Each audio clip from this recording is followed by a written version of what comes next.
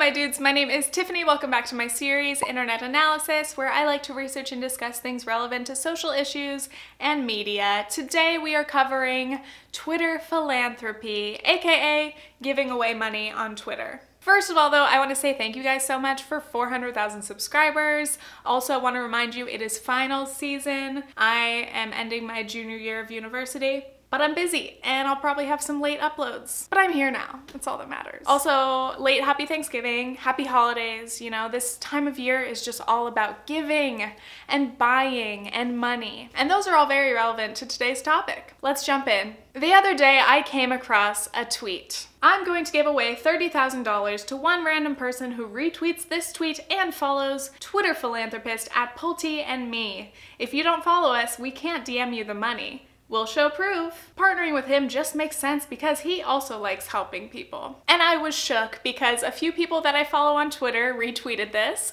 hence why it came across my timeline. And I was just like, really guys? But I get that this is literally free. It costs nothing to enter. It takes a minute of your time, but it's just not worth it for me. This very tweet caused me to spiral into an obsessive research hole, as every internet analysis video does. I had so many questions. Where does this money come from? Is anyone actually gonna receive this money? Is it legit?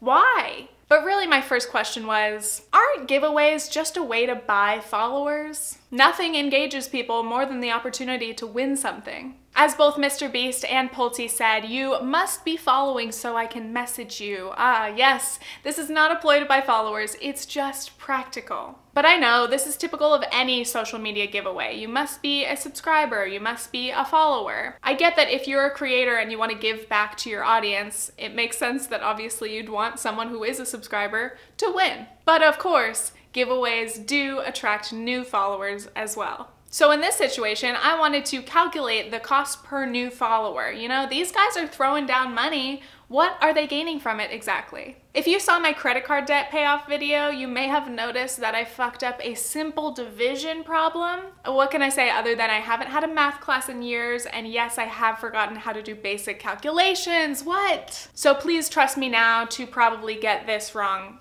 Possibly. Okay, so two guys giving away $30,000. I'm going to assume that they're each pitching in $15,000. How many followers did each of them gain? The tweet got over 700,000 retweets, but I know that those aren't all new followers for MrBeast. So I went to Social Blade to try to see how many followers each of them gained on that day and the day after. This was a big time for Pulte. He gained probably 600,000 followers, and this made him pass 1 million.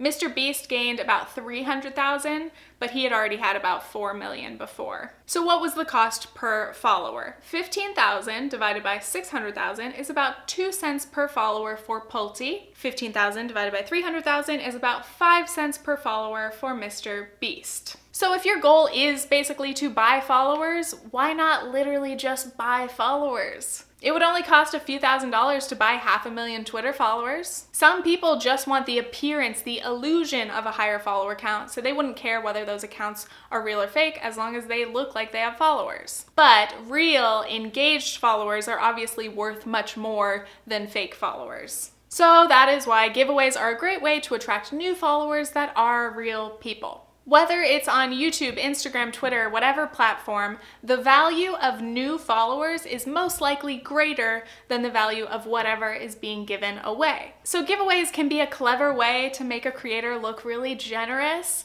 when really they are benefiting too. But then again, entering a giveaway costs nothing but a moment of your time. So I guess it's a win-win? Anyway, we're gonna get much deeper into this, but clearly I am starting off on a skeptical and pessimistic foot, and some people watching this may be thinking, how dare you question Twitter philanthropy? These people are doing charity. They are giving away their own hard-earned money. You're doing nothing, you broke idiot. And to that I say, true. But the truth is, I like to be critical, okay? It is the basis of this entire series. I think it is rather boring to look at something as simple, uncomplicated, 100% good or bad. I like nuance, baby. One person on Twitter once said that my videos are deep dives into shallow topics, and honestly, I live for that. So I am going to continue being hypercritical and picking little things apart for the fun. Okay, let's start with MrBeast. I had only been familiar with MrBeast by name because of #TeamTrees, but I had never seen his videos, and honestly, when I looked at his channel for the first time, it overwhelmed me. I'm someone who is like personally offended by extreme waste or unnecessary spending, so I was triggered. MrBeast's whole channel is built on gimmicks. Like in the beginning, he went viral for doing videos like microwaving a microwave microwaving a toaster. He also had a nearly 24-hour long upload of him just counting to 100,000. He's clearly willing to do any ridiculous wild thing to get attention, but hey, he does put in the time. So then once he started to get like millions of views on every upload, he started a new genre on his channel, giving away money to strangers. And I'm being 100% genuine when I say it is nice that he does this. It is nice that he gives money away to people. I'm sure that some of those people who have received that money have really, really needed it. So that's nice. Again, it's gimmicky, but okay. I'm a YouTuber. I'm going around giving random people who need $1,000, so. However, in general, I am really not a fan of people making videos of their charity, their good acts. Most people get mad and say this is a bad way to get views. Tell them like you're okay with this. Are you okay with it? Hell yeah. That's right, YouTube. Best day of my life right here. Homeless people don't care if I use them for views. It is so cringy to me, and I do think it is exploitative. I find it so uncomfortable that they're putting these people on camera as homeless man. The thing is though, in his videos, it does not seem like he's trying to make himself seem like a good person. He admits that he's doing it at least partially just for the views. But anyway, yeah, in the last 2 years, basically, MrBeast has been following a pattern. He gives away a bunch of money, that video goes viral, earning him more money, and then he gives away more money. What a winning formula. I mean, clearly it has been very, very successful. In this video, for example, he gave his mom $100,000. So I wanted to give you a check to help you pay for it. No. Yeah. Yes. This is good YouTube. Yes, we need a thumbnail. No, I can't take it. I swear I cannot take it. Well, you're going to take it. But if I don't give it to you, I don't have a viral video. So you're using me for views? Yes. But you get money too, so we're both happy. So you use me for views and I get to pay off my mortgage? Mm-hmm. I think it works out pretty well. Jimmy, aka MrBeast, says that he just sees it as reinvesting the money he earns on his channel back into his videos. Plus, the sponsors do cover part of the cost for these giveaways. So thank you, Quid, for helping me. Obviously, they didn't provide all $100,000, but thank you for what portion of this you did provide. Thank you. Everybody, please download Quid. So there are a lot of videos on this website that I would consider to be money spending content. And I am fascinated by it. I have a lot to say about it. So I am going to talk more about MrBeast and other creators who are throwing cash in a next video. So stay tuned. As always, that's a topic for another video. Anyway though, from what I've seen, the people who do get money or win money from MrBeast do actually receive it. So at least it's legit. For example, this was the winner of that $30,000 tweet. So, oh my goodness.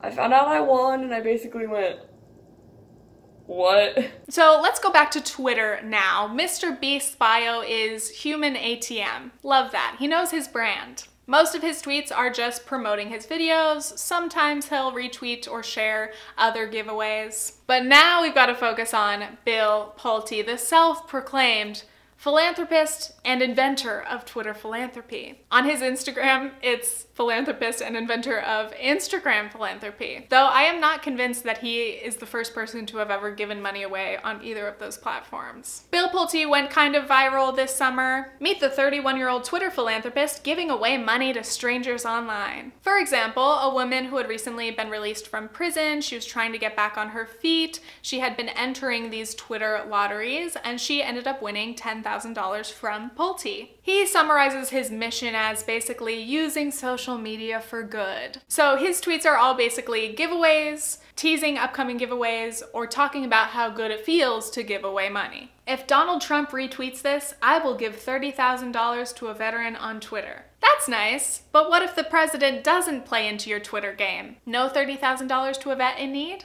Thankfully, Trump is always on Twitter and he did retweet. Thank you, Bill. And honestly, this is classic Pulte. He is so selfless. This is not himself or his image. Getting public acknowledgement from the president on Twitter was just a benefit of this, and also a requirement for the charity. I just realized he's actually done this multiple times. He also asked Kim Kardashian, Ben Shapiro, and AOC. According to these tweets, a retweet from AOC is worth $20,000 and Ben Shapiro is only worth $5,000. Let's read more of his tweets. I have a draft tweet in my Twitter for a $50,000 giveaway. Tweet it then. I found it hilarious that this tweet has 30,000 retweets. Like, why did anyone retweet that? This is not a giveaway. Maybe people just retweet as fast as they can anytime they see a dollar sign. He also shared this gem. Star, my wife. What did you do today? Star me. Raised money for a boy with autism and gave away money. Star my wife. That's amazing. My dude's trying to get into the Twitter format. He's not getting it yet, but he's trying. He's also been sharing some dank memes. Nobody. Me. I think this is the only time I haven't enjoyed a SpongeBob reference. Anyway though, the basis of Bill's Twitter philanthropy is giving away money to the people who are most in need. And that's why he does entirely random giveaways based on retweets, gives away essentials like Teslas, and even the Tesla truck. Bill sometimes shares these fundraisers of people who need money for medical reasons or they're vets and they're struggling, any number of things, you know, legitimate need. But then he's doing his $25,000 random Twitter giveaways, and I'm just like, why don't you use that money and give it to the people who you say need it the most? My theory is that the random Twitter giveaways help build up the hype, you know, build up the follower count, and then the campaigns that actually help people in need specifically are, you know, good for attracting positive press. So I started to read the responses to Pulte's tweets, and it's honestly really, really sad. It's basically a lot of desperate people who are begging for help on Twitter. And of course, we don't know whether their stories are legitimate or not, but I am sure that a lot of them are genuinely struggling and could use even $100 to help them get through the day or the week. But I found it funny because, like, he'll tweet some of his cheesy shit, and then people will reply, say something like, "Happy Thanksgiving, Bill, thank you so much for the work that you do," and then they'll end their response with their Cash App username. Can you imagine if every time you posted something online and people interacted with you, they ended it with, "Money, please"? Another interesting thing I discovered is that many of these people are basically professional full-time Twitter giveaway enterers. Their entire timelines are giveaways. And I get that, like, really Twitter is pointless, so I guess, yeah, why not shoot your shot, try to win some random coin or get somebody to Cash App you? But this is one of my big points, okay? And this is where I'm gonna get really salty, really mad, okay? There are some people who are really, really opposed to welfare or having big government, you know? But those people are in favor of charity. And of course, charity is good, but I would prefer that we have a more generous social safety net so that people don't have to rely on random kindness of strangers and retweeting giveaways on Twitter in hopes that they will survive a hardship or an emergency or chronic poverty. Charity is good, but that shouldn't be the only thing that we rely on. Clearly, charity is not enough to address all of these issues because so many people are hurting, so many people need help, and only one person is gonna win that $30,000 or that fucking Tesla truck, which is so useless. The truck, the money's great. These are the same type of people who say, this is not a handout. They demonize handouts. This is a hand up. I just hate that. It grinds my gears. It makes me so angry when people demonize welfare. They think that it's so disgraceful, embarrassing to apply for welfare or food stamps. Yet some of these very same people are spending all day begging for money on Twitter. For the record, nobody should be ashamed for either of these things. If you need help, ask for it. But is begging for charity on Twitter more efficient or effective than welfare or free healthcare? Or better social security payments for people who are disabled or elderly? No, not at all. Another thing that gets me heated is when we are fed these feel-good stories such as 6-year-old boy with lemonade stand raises $10,000 for his dad's cancer treatments. Wow, that is amazing. That is heartwarming. But actually, no, this is a tragedy. The fact that a child has to try to raise money in hopes that he can cover his dad's life-saving treatment, that is a tragedy. That's a symptom that our system is not working. We shouldn't have to rely on GoFundMe or the random generosity of strangers to survive cancer. We need Medicare for all, y'all. Okay, I'm done being heated for a moment, all right? There's more later, but we'll see. Anyway, back to Pulte. Where is all this money coming from? Who is this mysterious guy giving away cash? First of all, Pulte comes from a family that is worth... I don't know how much his family is worth exactly, but his grandfather was a billionaire, and the family business is worth billions as well. So that helps. But he's not giving away his inheritance. This is money that he earned. He runs an investment firm called Pulte Capital. Yes, he was born into a family of billionaires, but he is self-made, okay? Pulte Capital's acquisitions will be funded in large part by money from the Pulte family. We love a humble success story. By the way, I just saw Knives Out this weekend. Great movie, you should watch it. But that reminds me of that because it's like, haha, I'm self-made, but I used a loan from my very wealthy family to get started, so am I really self-made? Good question. Am I salty that I didn't get born into a family of billionaires? Maybe. Either way, he is a dude with a lot of money and he's giving it away. Except it's not just his money. He's actually crowdfunding for donations. All over his Twitter, he encourages people to become part of #TeamPulte. He collects donations from people on his team because he says that more people can do more good than just him. Okay. One example figure said that he had given away over $100,000 of his own money and over $200,000 of crowdfunded money. So I haven't been able to find any newer stats on this, but I kind of assume that the ratio is similar. So again, a big part of his mission is to make social media a better place and encourage other people to donate and get involved and be charitable, be a philanthropist. But if you're gonna encourage people to donate, why not just encourage people to donate directly to GoFundMes or directly to charities? I just don't understand why you'd be like, hey everybody, let's donate to me and my organization, and then I will decide where this money goes. Just like, what's the point? Teamwork? Seems to me like people give him the money and he gets all the credit and lots of good press. On that note, let's talk a little bit about corporate philanthropy. You know when you see a massive corporation be like, we donated $100 million to this cause. Of course, again, charity is cool. Thanks for that. But what about maybe taking care of your employees all year round? Instead of exploiting your workers with low wages and bad working conditions, what about like paying them a living wage? You might not be able to donate as much, but like you'll support the people who support your company. I don't know, I'm all about labor rights, you know?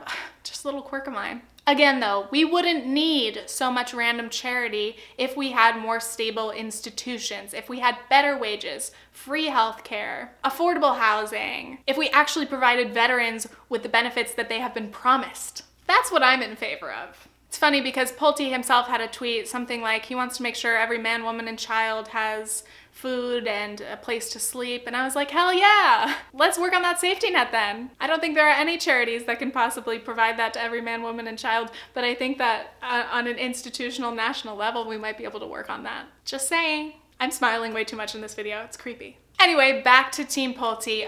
Okay, Bill, you have convinced me. I want to join the team, I want to donate. Where do I sign up? It's not very clear from his Twitter. There is no link in bio, there's no website.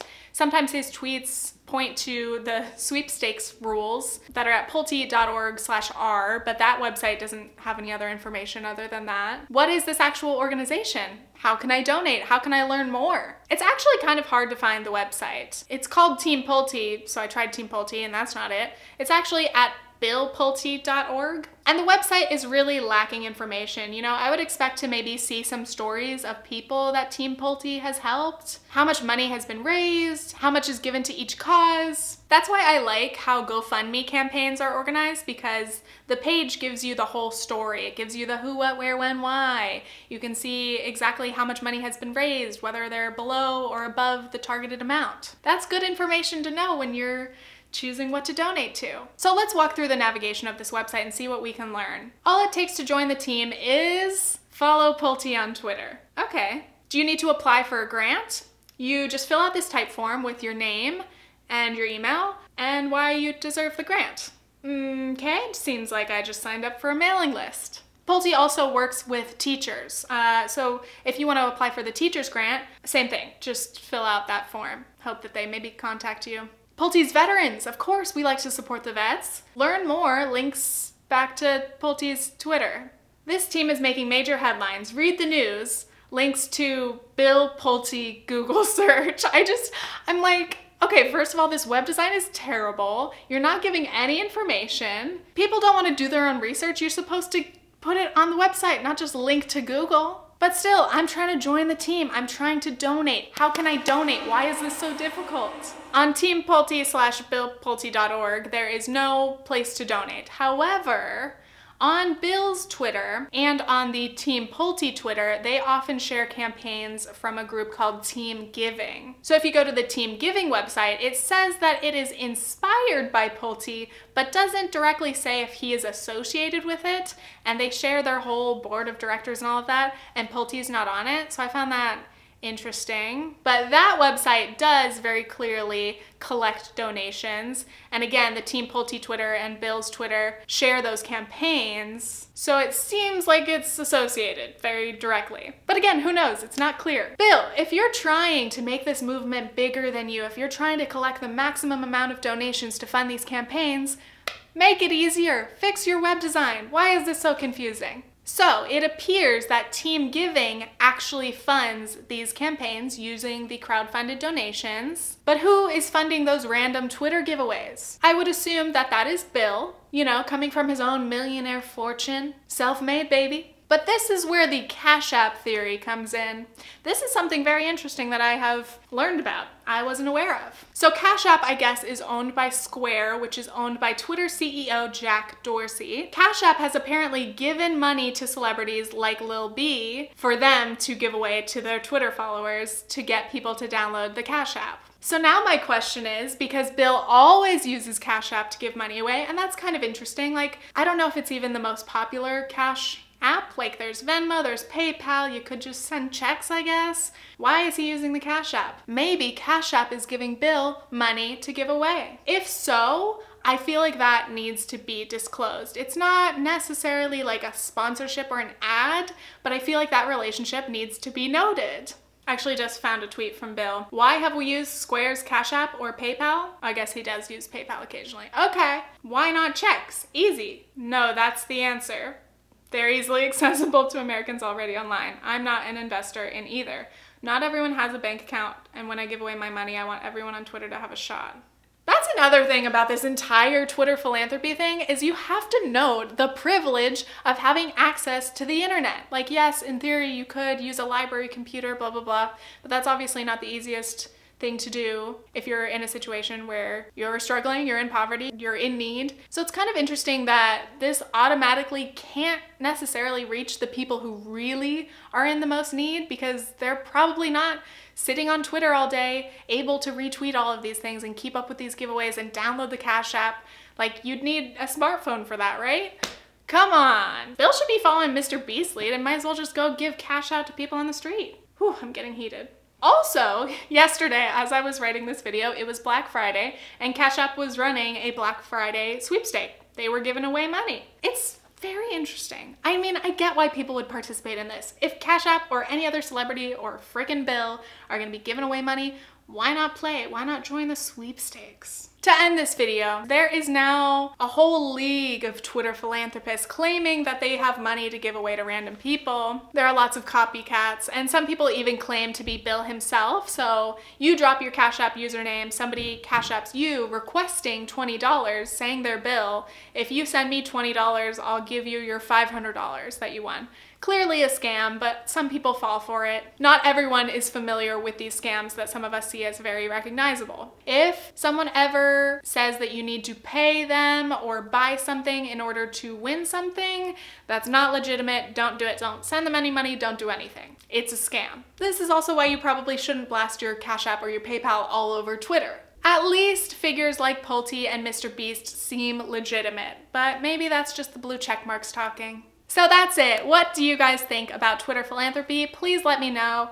If I was a little too harsh in this video, I apologize, but also not really. I mean, it's just my thoughts, my opinion, my perspective. Let's all share what we think. Is Twitter philanthropy just a way to exploit people in poverty? Is it just a way to make yourself look really good and giving? I don't know, but I encourage you guys to register to vote. Smokey Glow here on YouTube always ends her videos telling people to register, and I think that's great. So if you want to make these changes, institutional changes, you know, to help alleviate poverty and provide affordable housing for people and healthcare for all, make sure that you register to vote and participate in all elections, because those things are really going to make a difference for a lot of people's lives. And that way people can stop relying on Twitter lotteries. So you guys can follow me on Instagram for some mediocre pics. You can follow me on Twitter. I have a draft tweet in my Twitter for a $50,000 giveaway. So I also have a vlog channel where I post other types of videos. I also have a podcast called Previously Gifted. You can watch it on YouTube or you can listen to it on any podcast app or Spotify. Extra content. My voice hurts. I'm done talking. Ow.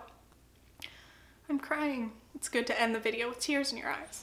It was just an emotional one, okay? All right, that's all. Okay, thanks, bye.